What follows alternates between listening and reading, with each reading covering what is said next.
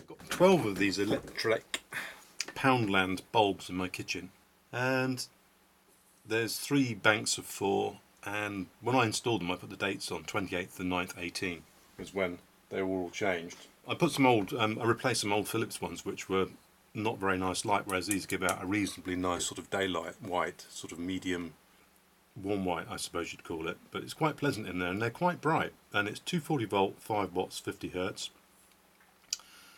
And out of the 12, there's 3 banks of 4 as I say, out of the 12, 5 of them have failed. This is the 5th one, and this was installed on 28th and 9th 18, so it's about, lights on for about 3 hours a day in the kitchen I suppose.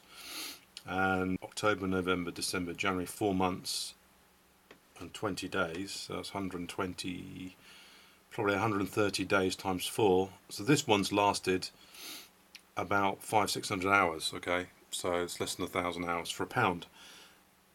But the others, some of the others failed literally within a month of putting them up, so it's a bit pot luck actually. They're all in the same conditions and the same voltage from the same supply in the same ambient temperature and on for the same time, so some of them haven't lasted well at all. Others, you know, 400 hours for £1, maybe you think that's worth it, I don't know. But the Philips ones that were in there before had been in there for years and years, thousands and thousands of hours, and maybe they were £3 or £4 each. Is it cost effective really to buy £1 bulbs? You tell me. It's just the inconvenience of changing them, and also the plastic and the housing and all the chemicals and chemistry that's gone into making these. The precious earths in the LEDs is going to be thrown away. So as well as just, you know, is it worth you as an individual having a £1 bulb that lasts 300 or 400 hours maximum? It's also the cost to the planet. You know, a £3 bulb that lasts 3,000 hours or 4,000 hours. There's only one bulb to be made, taken from the earth, manufactured, and then thrown away. Whereas in the same period there'd be 5 or 6 of these in the landfill. Okay, but this one, if I just wheel over a power supply, I've got one of these bulb analyzers, Hoppy, and plug her in. No action at all. She's not doing anything at all. So let's whip it open and have a look inside.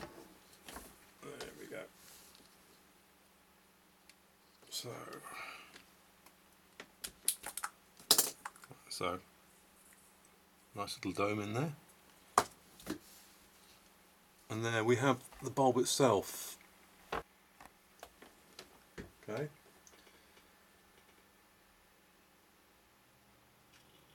so we've got 10 LEDs, and immediately I can see this one here, look, it's got a black dot, the black dot of death in the middle of the LED phosphor. It's 94V0, which is a fire rating of the PCB, so that it's self-extinguishing, doesn't catch fire. So if the thing does burn up, and as soon as the ignition source is removed, it won't burn. It's mounted on a metal heatsink anyway. It's one of those very thin boards mounted on an aluminium plate.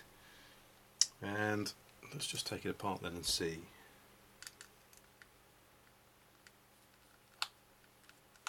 We've got 2 screws. One. Hello, that one's loose, look. It's already loose. I wonder if that's why it's blown up, because it's on this side of the board, and underneath there I'm assuming there's some kind of heatsink, so it looks like it hasn't been connected to the heatsink properly because the Chinese worker forgot to do up the screw. Yep, the old consumer pays once again in the environment. Yeah, there's a metal cup underneath there which is then fitted into here, so it's a heatsink underneath there. Can you see that metal arrangement? So what I'm going to do is desolder these wires and take this apart, and let's see what we can find out. Put the iron on. Interesting, isn't it? I mean, there's just one. Yeah, if we take the this off, you'll see underneath. I can see this now. Is that the heatsink compound they put on hasn't quite made contact underneath that LED because the screw was loose, I think. So that's interesting. Maybe that one LED just got too hot. We can test that conjecture actually by replacing the LED and putting it back together and see if it works. But for £1, there's a lot in this thing, but it's such a shame that it has to be thrown away. I'm guessing there's just a capacitor in here or some kind of dropper. It's going to be a capacitive dropper, presumably. And then you see the flux from the solder in there, but nothing too bad. Let's just take that off there. remembering that the white wire goes to this point. Yeah, so because of it's aluminium substrate on this board, there's a lot of resistance to soldering there. You can see it's sucking the heat out my soldering tip. Yeah, if you look at the one that's blown, you can see this is the heatsink contact. That screw was loose, and the one that's blown, presumably been running a little bit hotter because there's no heatsink contact with the heatsink compound and the heatsink. There's no contact underneath that LED or near to that LED. It's one place where it's missing, so it could be it was just running a bit too hot. So let's just see if this comes out of there or not.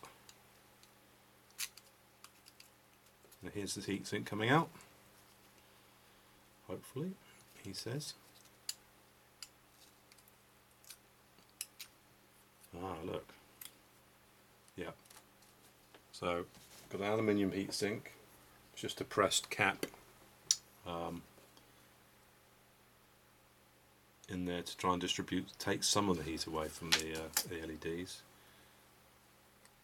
And there we've got a simple dropper.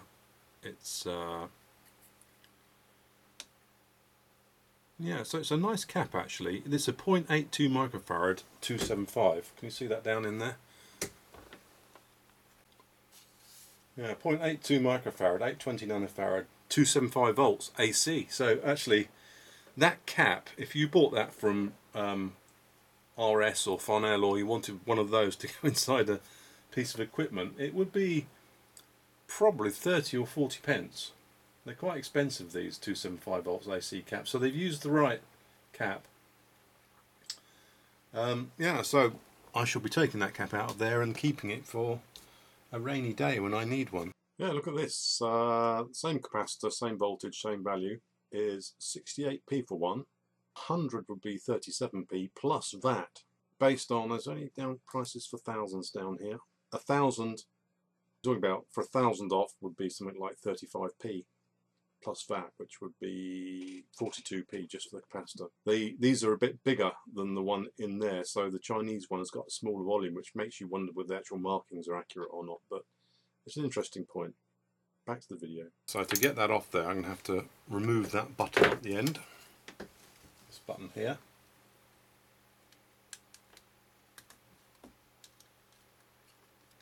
Which is presumably trapping a wire. That's the connection. There you can see, is that the wire there? Yeah, there's the end of the wire, just there. Or is there the wire? Oh, there it is, there. There's the wire. You see that little thing there?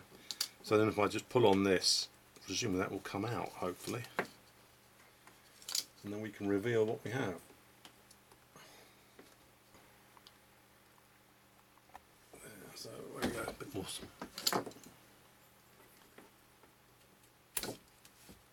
Oh, I see. It's also trapped here. So this is a negative connection, or the AC would be neutral, presumably if the bulb holder was wired up correctly, but not always. And that's just hooked over the edge. So let's pull her out. Alright, so we've got a bridge rectifier in there. We've got a discharge or series resistor, or a discharge resistor 220, which I would 20 ohm resistor in series with it. Then a 100k resistor across this reservoir capacitor. We've got a 105 degree 400 volt 3.3 microfarad smoothing capacitor. So there's no real flicker with this bulb, so it's quite good. And then in there is just going to be a resistor which is also acting as a fuse, probably a 10 ohm resistor or something like that. And then again, there's our cap. Not bad at all, really. I mean, the power factor is going to be awful when we get it going, but that's what's inside this bulb. So with further ado, I think what we need to do is to find another one of the old ones, which I may have thrown away, I'm not sure, and just change that LED for a new one, and then put it back together and see how it goes.